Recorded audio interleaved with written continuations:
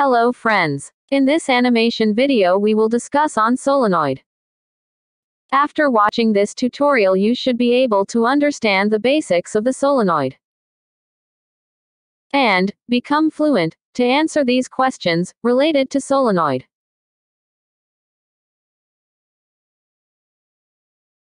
So, let's start with the first question.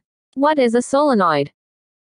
In study of electromagnetism, solenoid is a spring-like current-carrying wire, whose radius is smaller than its length. Solenoid is also known as an electromagnet. When a steady current flows through it, it behaves like a magnet and attracts iron-like material to it. But this magnetic field is instantaneous, because once the current stops flowing, its magnetic power disappears. If a ferromagnetic material, like iron, cobalt, etc., inserted through it as a core material, its magnetic field increases many times. Now, the second question is, why a current-carrying solenoid acts like a magnet? In the year 1820, Danish physicist H.C. Ørsted showed that a current-carrying wire produces a steady magnetic field around it. Its direction is governed by the right arm thumb rule. If the right thumb shows the direction of the current, then other fingers should be in the direction of the magnetic field around the wire.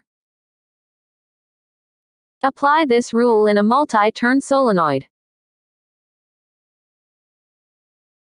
These yellow arrows on each turn show the direction of the magnetic field. Summing up all these small effects, we get the total magnetic field around the solenoid. Each smaller magnetic field contribute to build a magnetic line of force field. Have you realized the resultant effect? Please comment on that.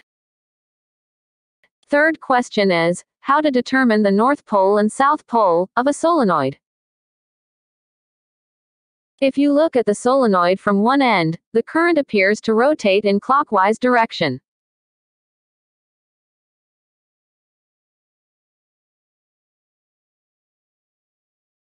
And, from the other end, the current is appeared to rotate in anti-clockwise direction. The side of anti-clockwise current is the north pole of the solenoid, and side of clockwise current is its south pole. Note that, if you alter the direction of current, the magnetic pole also changes its end. Fourth question. What is the amount of magnetic field produced by the solenoid? For a solenoid of finite length, the magnetic field, at any axial point, P, can be calculated to be equal to this, where θ1 and θ2 are the angles shown in this scene. Radius, at the end of the solenoid, made this angle, at P. The quantity, N, is the total number of turns of the coil. I, is the amount of current flowing through it. Length of the solenoid is L. μ0, is the permeability of the free space.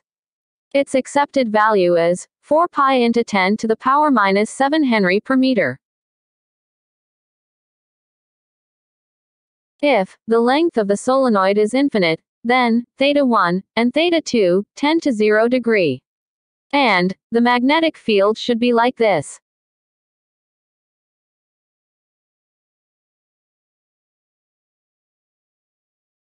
Question number 5. How to increase the magnetic power of a solenoid?